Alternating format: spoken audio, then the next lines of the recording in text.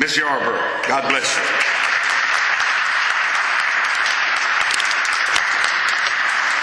I must say I'm not working with the foster care. I have adopted 5. I'd like to tell you a little bit about myself. I'm a widow. I have 9 kids. I have 4 biological sons, successful young men of integrity. I have 5 adopted children now, and I have 2 daughters that have graduated already. I have 1 attending the University of Louisville. I have 2 sons in high school, and I have my little one who is 10 years old, and he's in elementary school. I like to say, I just want to read a little bit. In 1957, I remembered walking up the street of 7th in Kentucky to a new school that had just been built. It was brand spanking, newly built, red brick building. You could smell the newness. It was about 25 parents and myself. I forgot the number of children that was with us. We were entering the 2nd grade that year, but we had great plans to attend that Taj Mahal. My mother had slaved over the stove the day before, making homemade starch to iron the hand-me-down jumper. The anticipation and enthusiasm disappeared when the principal came to the door of the new school and pointed to us to go back down to the old school, our old school, which was Mary B. Talbot School, which is now a part of Simmons Bible College.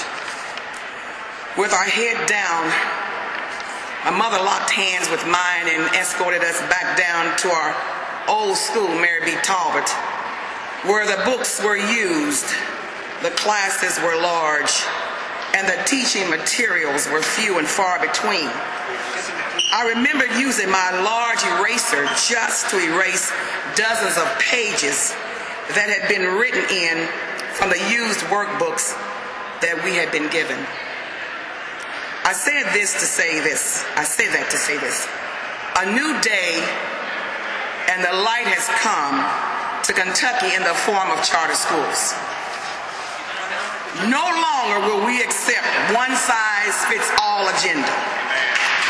No longer will we accept the curse of poverty as being an excuse to the education of our children. No longer will we accept teachers who embrace tenure rather than the welfare and success of our children's education.